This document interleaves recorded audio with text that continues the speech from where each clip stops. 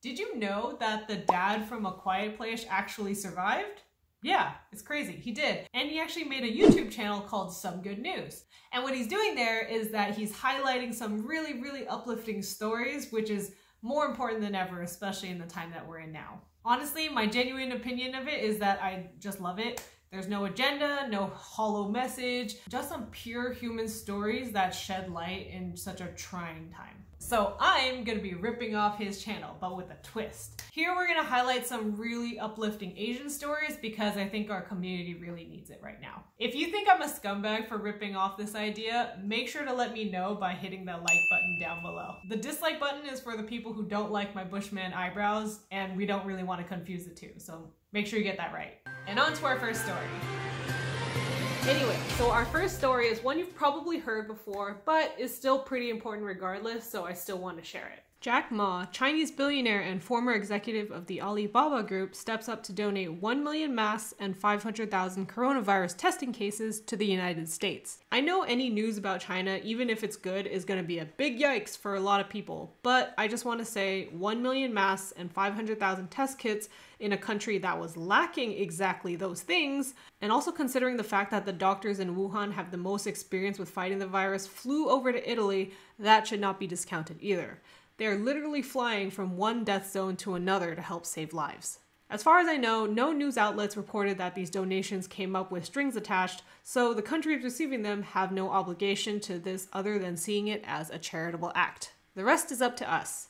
Be vigilant to see if your government's arm is getting twisted over this in the future. But for now, I think this qualifies as good news. Next story. In Brentwood, Tennessee, there's a local nail salon that was forced to temporarily close down because they're doing their part to flatten that curve. They have taken the initiative to start sewing masks and PPE for their local healthcare providers. College, community, everybody can help. So if we can help, everybody can help. Good job, Zen Nails. I don't ever really get my nails done, but if I ever do, I will be sure to fly 2,000 miles over there just for you guys. Next story. Spike Lee tells Donald Trump to wash his hands. Okay, that's not the real headline, but it could have happened. You never know. The real headline is Spike Lee tells Donald Trump not to call COVID-19 the Chinese virus. I just want to say this really quickly because it's a known thing that with each new disaster comes new levels of stupidity. That apart from the racist implications that come with it, if you're trying to justify calling it the Chinese virus by saying stuff like, oh, there's the Spanish flu or the German measles, keep in mind, we're all in 2020 right now, and calling COVID-19 the Chinese virus goes against World Health Organization naming conventions. Links in the description.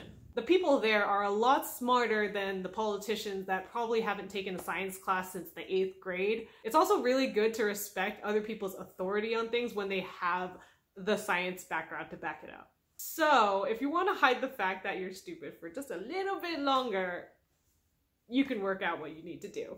Anyway, Spike Lee, very cool. Next story. Our next story comes from the Sichuan Association for HOTPOT, which has gifted all the members of the Sichuan Medical Team with a card that'll allow them to go to 400 plus Sichuan HOTPOT locations for free for a year. Ugh, I guess I know why people chose to be doctors, while I chose lousy engineering. But for real, good job in the Hubei Province, guys. Good job. You deserve all the hot pot. Next story. Our next story comes from Japan, one of the countries with the largest aging population in the world. Everyone over there is self-isolating as well, but these seniors are not gonna let us young kids show them up. They got their exercise on lockdown. Seriously, it's a little embarrassing. I'm pretty sure they're gonna have better summer bods than me. But good on you, Japan. Not jealous at all.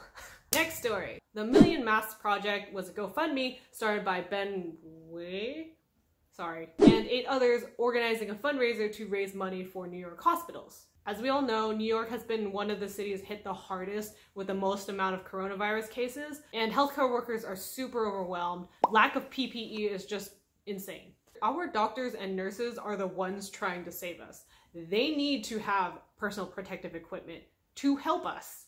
They should not be going into the front lines without this equipment. Some of the things I've seen that doctors have had to do because of this shortage is insane. So thank you so much for your help then almost 10.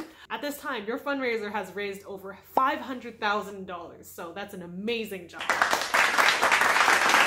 And finally, our last story kind of hits a little close to home for me. Since the beginning of this pandemic, the outward hostility and racial aggression towards Asians has skyrocketed.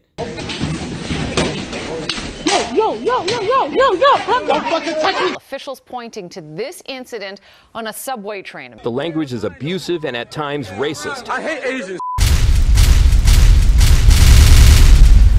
Raise of hands, is anyone still skeptical this is happening out there? In the beginning, when Asians were wearing masks as preventative care, people were immediately thinking that they had it and were attacked for that.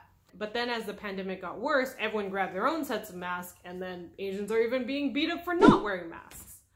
People are getting jumped, they're having their property damaged, and getting spat on, all of this without previous provocation. Chinese, Koreans, Vietnamese, Japanese, everyone's getting the brunt of it. Then the Donald comes out with the Chinese virus thing, and it's just gotten worse and worse. But here we have a volunteer group called the SF Peace Collective. And the headline reads as US veterans volunteer to patrol SF Chinatown amid coronavirus racism. Max Leung formed a group of local volunteers committed to patrol the streets of Chinatown.